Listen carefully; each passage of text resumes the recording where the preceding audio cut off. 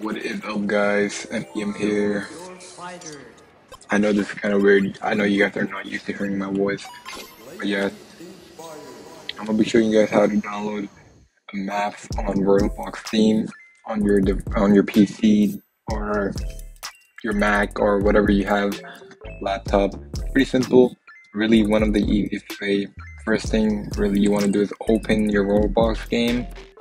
Go to Steam Workshop, browse World, open Workshop, and it will open the workshop for you guys right here. I'm going to bring it on the screen.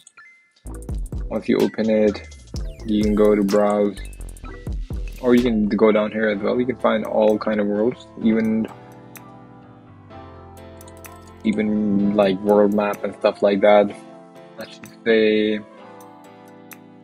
I'm gonna choose a world. I'm gonna find one, and I'll let you guys know.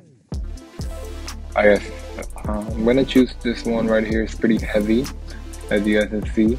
The Middle East map. I'm gonna subscribe to it. Just it. Make sure you guys always subscribe to it. It's gonna show down here. Downloading the world. It'll automatically save it to your game. Close the tab. Exit out of here. Go back over here, and then you'll see it. You can give it an upvote. You can see the upvote, subscribers, and stuff like that. All you gotta do is click on play this world, load,